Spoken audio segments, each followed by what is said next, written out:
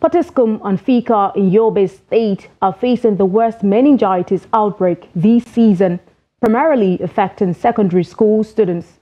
Government Secondary School, Fika, Government Science Secondary School, Potiskum, and Federal Government College, Potiskum, are the hardest hit institutions, with over 206 students placed under quarantine. Reports from college principals indicate that the outbreak has claimed the lives of 20 students and infected nearly 300 others.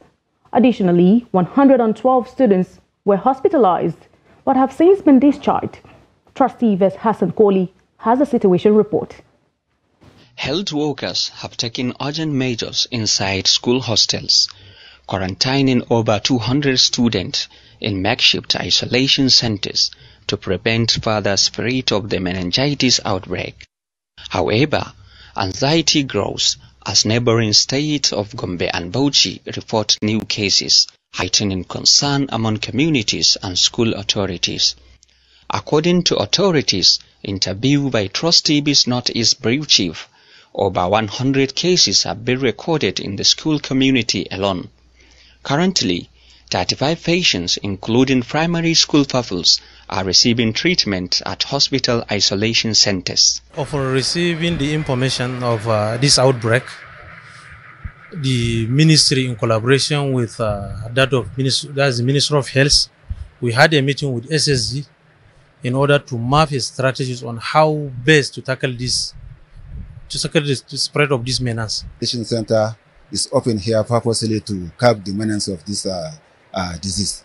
And we admitted about 112 students here. We have the health personnel from the hospital and the primary health care units. Currently, we have 43 on the ground and 69 were discharged. The Minister of Education was deployed to this very school to see that this problem is over with all form of effort, either advisably or medically and otherwise. Roughly about 214 students came into the facility, of which I've seen, and as I'm talking to you, we only have about 8 students left. Gadaka, a community within the Fika local government area of Yobe State, is grieved by panic following a recent meningitis outbreak in the government secondary school, while health authorities claim to have discharged the last person with suspected meningitis in the local government. Residents remain fearful of the disease's spread, especially among children in remote villages. As a result, they are adopting various strategies to minimize the risks of contracting the illness. We are in panic. As a preventive measure, we stopped sending our children to school out of fear that they might get infected. We also try to sleep in well-ventilated rooms, as suggested by medical experts. Right now, we want the government to send us medical supplies.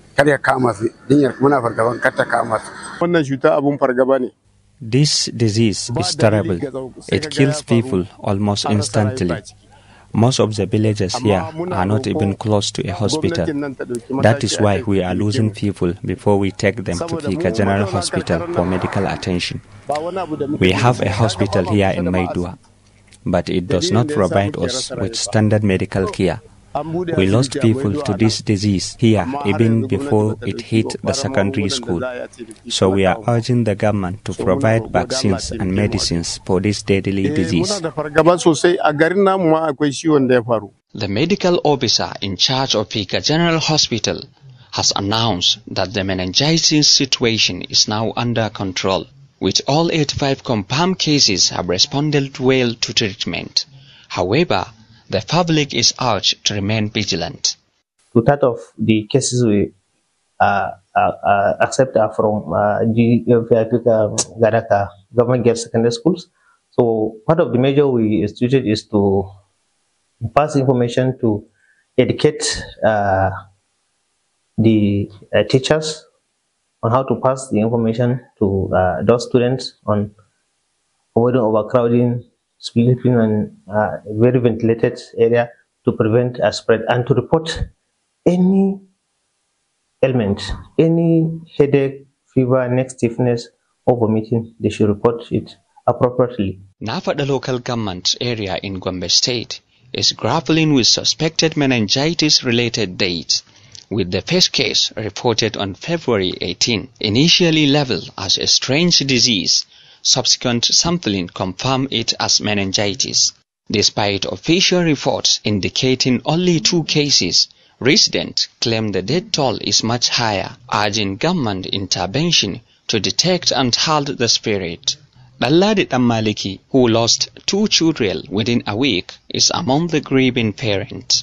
There are no figures on the date or cases at the time of filing this report, as effort to contact the State Commissioner of Health proved abortive.